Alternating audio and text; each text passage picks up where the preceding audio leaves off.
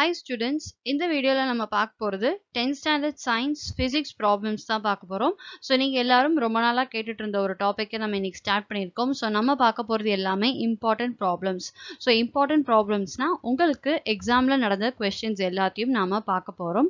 So இது எல்லாமே உங்களுக்கு பப்ளிக்ல கேட்கறதுக்கான சான்சஸ் நிறைய இருக்கு. சோ அதனால ஃபுல்லா பார்க்கிறதுக்கு நமக்கு இப்ப டைம் இல்ல.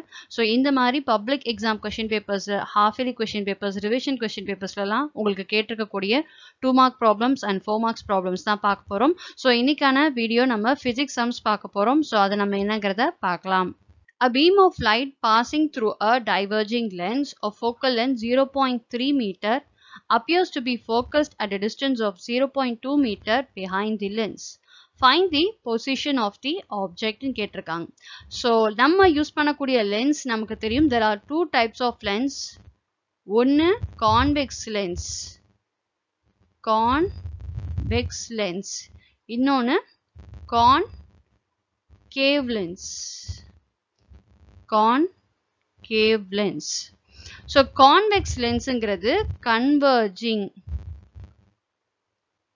and concave lens is diverging. So questionல உங்களுக்கு converging னு கொடுப்பாங்க, diverging கொடுப்பாங்க, convex னு கொடுப்பாங்க, concave னு கொடுப்பாங்க. So நீங்க என்னடா வித்தியாசமா இருக்கே நினைச்சுக்க கூடாது. கான்வெக்ஸும் கன்வர்ஜிங் லென்ஸும் ஒன்று, டைவர்ஜிங்கும் கான்கேவ் லென்ஸும் ஒன்று. இதை நீங்கள் அண்டர்ஸ்டாண்ட் பண்ணிக்கணும். ஸோ நம்ம இந்த கொஸ்டினை எப்படி அண்டர்ஸ்டாண்ட் பண்ணலாம், அது உங்களுக்கு ஒரு டயக்ராம் மூலிமா நான் எக்ஸ்பிளைன் பண்ணுறேன்.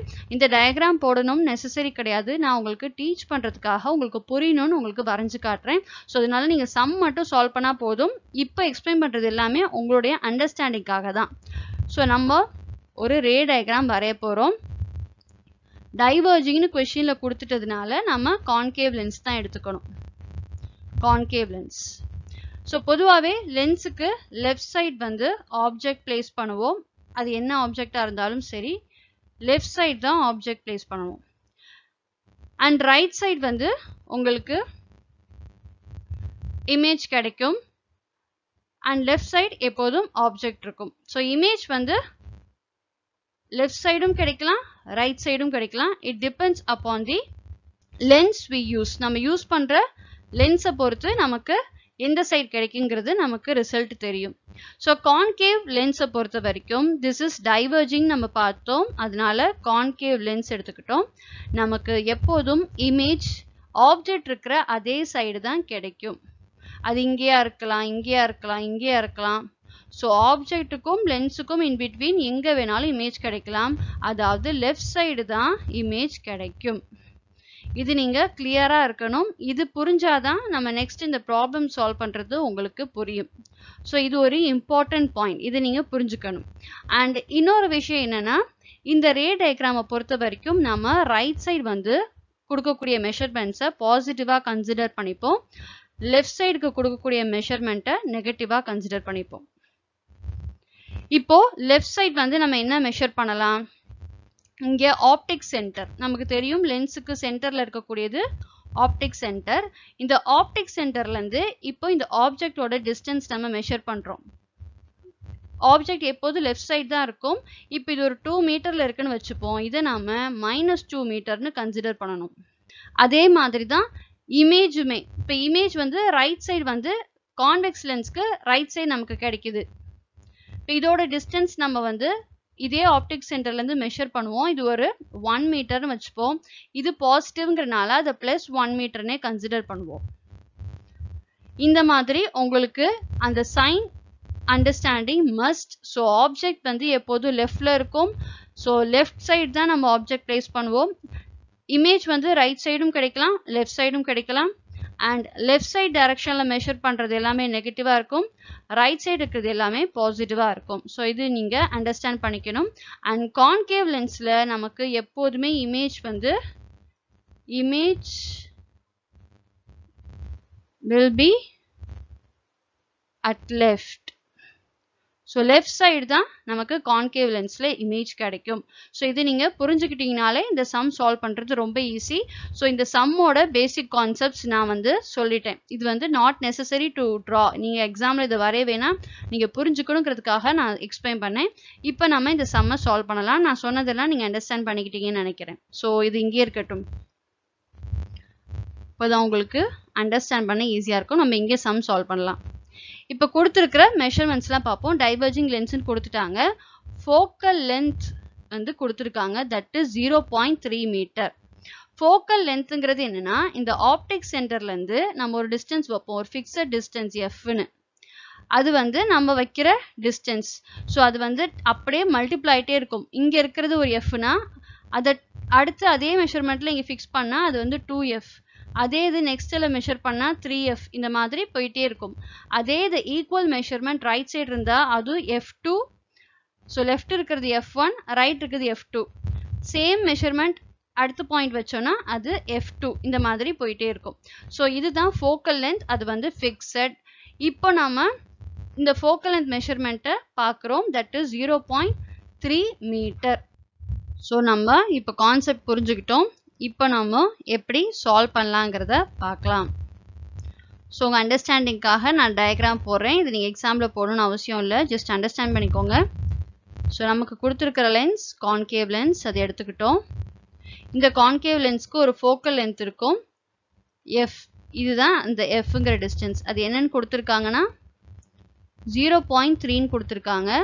0.3 நம்ம பார்த்தோம். லெஃப்ட் சைடில் இருக்கிறது எல்லாமே நாம் நெகட்டிவாக கன்சிடர் பண்ணிப்போன்ட்டு.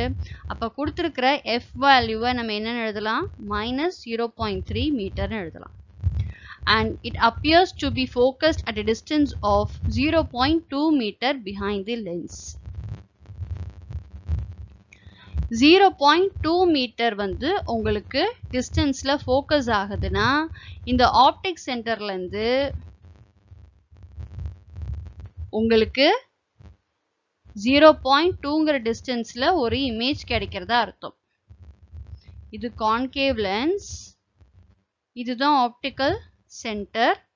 இங்கே இருந்து ஒரு 0.2 மீட்டர் டிஸ்டன்ஸில் இமேஜ் கிடைக்குது. ஸோ இமேஜ் டிஸ்டன்ஸ் தான் நமக்கு கொடுத்துருக்காங்க. That is V. V equal to image distance. Image distance from O. Oங்கிற பாயிண்ட்லேருந்து நம்ம மெஷர் பண்ணுறது. Uங்கிறது object distance. Object distance from O. So optical சென்டர்லேருந்து ஆப்ஜெக்ட் எவ்வளோ தூரத்தில் இருக்குது அப்படிங்கிறது தான் U. நம்ம என்ன கண்டுபிடிக்கணும்? Find the position of the object. Position of the ஆப்ஜெக்ட்னா object எங்கே இருக்குன்னு கேட்குறாங்க. அதாவது இந்த ஓலேருந்து ஆப்ஜெக்ட் இருக்கக்கூடிய distance, that is U find out பண்ணணும். ஸோ V வந்து எவ்வளோ கொடுத்தான்னு பார்த்தோம்? 0.2ன்னு பார்த்தோம். நமக்கு கான்கேவ் லென்ஸ்க்கு லெஃப்டில் தான் இமேஜ் கிடைக்கும். அப்போது நெகட்டிவ் மெஷர்மெண்ட்டில் கன்சிடர் பண்ணால் -0.2 metre. So V equal to -0.2 metre. நம்ம கண்டுபிடிக்க வேண்டியது U என்னங்கிறது பார்க்கணும். ஸோ F கொடுத்துருக்காங்க, V கொடுத்துருக்காங்க. U கண்டுபிடிக்கணும்னா இதுக்கு நாம் யூஸ் பண்ண வேண்டிய formula lens formula. Lens formula that is 1/F equal to 1/V minus 1/U. இதுதான் லென்ஸ் ஃபார்முலா. இந்த ஃபார்முலா தெரிஞ்சுக்கிட்டிங்கன்னா இந்த சம் சால்வ் பண்ணுறது ரொம்ப ஈஸி. இப்போ நம்ம இந்த சைடில் நான் வரைஞ்சிருக்கிறதுலாம் நான் எரேஸ் பண்ணிடுறேன். அப்போ இந்த ஃபார்முலாவில் நம்ம சப்ஸ்டியூட் பண்ணுவோம். 1/F என்ன பார்த்தோம்? -0.3 மீட்டர். ஸோ -0.3 மட்டும் எழுதிப்போம். யூனிட்ஸ் வந்து லாஸ்ட்டாக பார்த்துக்கலாம். ஈக்குவல் டு V வேல்யூ என்ன? V value is -0.2. 1/-0.2 metre minus 1/U. இந்த U நமக்கு தெரியாது, இது தான் கண்டுபிடிக்க போகிறோம். ஸோ இதை வந்து இந்த ஃப்ராக்ஷனை நாம் இந்த சைடு கொண்டு போகிறோம், இந்த ஃப்ராக்ஷனை நாம் இந்த சைடு கொண்டு போகிறோம். இது நம்ம அல்ஜீப்ரால நமக்கு தெரிஞ்ச ஒரு டிரான்சிஷன். ஸோ இப்போ இந்த நெகட்டிவ் -1/U இந்த சைடு வந்து என்ன ஆகும்? 1/U சேஞ்ச் ஆகும். விச் இஸ் ஈக்குவல் டு இந்த ஃப்ராக்ஷன் அப்படியே தான் இருக்கும். 1/-0.2 மீட்டர். இது வந்து ப்ளஸில் இருக்குது. இது ஒரு ஃபுல் ஃப்ராக்ஷனாக கன்சிடர் பண்ணுங்கள். இங்கே ப்ளஸில் இருக்குது, இந்த சைடு வரையில் மைனஸ் ஆகும். -1 கீழே இருக்கிற அந்த நெகட்டிவ் 0.1 அப்படியே தான் இருக்கும். அதில் எந்த சேஞ்சும் இல்லை. -0.3 எழுதிட்டாச்சு. இப்போ என்ன பண்ணலாம்? நம்ம இதை ஃப்ராக்ஷனை சிம்பிளிஃபை பண்ணணும்.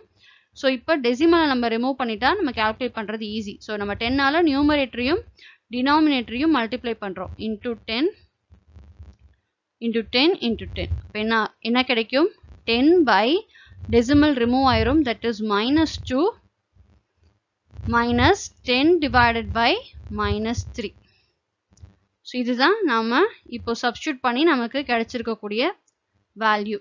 இப்போ என்ன பண்ணலாம், denominator நாம சேமா change பண்ணணும். அப்போ நம்ம இந்த 2வையும் 3யும் multiply பண்ணலாம். minus 2 into minus 3 multiply பண்ணலாம். cross multiplication. இந்த minus 3ஐ இங்க multiply பண்ணணும், இந்த minus 2ஐ இங்க multiply பண்ணணும். very simple. இப்போ நமக்கு next step என்ன கிடைக்கும், minus 30 minus 3 into 10 minus 30, இங்க minus 2 into minus 10, that is plus 20 ஆயிரும்.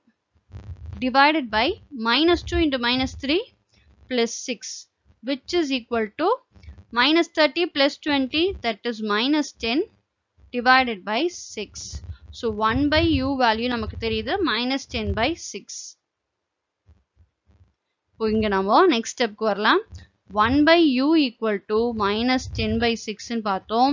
நம்ம கண்டுபிடிக்க வேண்டியது u. அப்போ the reciprocal ஆக்கலாம், that is 1 by u u-ஆ மாறுச்சுன்னா minus 10 by 6ங்கிறது எப்படி மாறும், minus 6 by 10ஆ மாறும். இதை நாம simplify பண்ணா நமக்கு என்ன ஆன்சர் கிடைக்கும், இதை நீங்க simplify பண்றது ரொம்ப ஈஸி. டினாமினேட்டர்ல 10 இருக்கு, இப்போ என்ன பண்ணலாம், டெசிமல் பிளேஸ்ல நாம மென்ஷன் பண்ணிடலாம். minus 0.6 யூனிட் என்ன கொடுத்துருக்காங்க பாருங்க, மீட்டரா இருந்தா மீட்டர், சென்டிமீட்டரா இருந்தா சென்டிமீட்டர். கொஸ்டின்ல மீட்டர் கொடுத்துருக்காங்க. அப்போ minus 0.6 மீட்டர். இதுதான் நம்ம கண்டுபிடிக்க வேண்டிய ஆப்ஜெக்ட் உடைய டிஸ்டன்ஸ். ஸோ அதாவது ஆப்டிக்கல் சென்டர்ல இருந்து ஆப்ஜெக்ட் இருக்கக்கூடிய இடம் நம்ம கண்டுபிடிச்சிட்டோம். அது எவ்வளவு தூரத்துல இருக்குன்னா minus 0.6 மீட்டர் டிஸ்டன்ஸ்ல இருக்கு.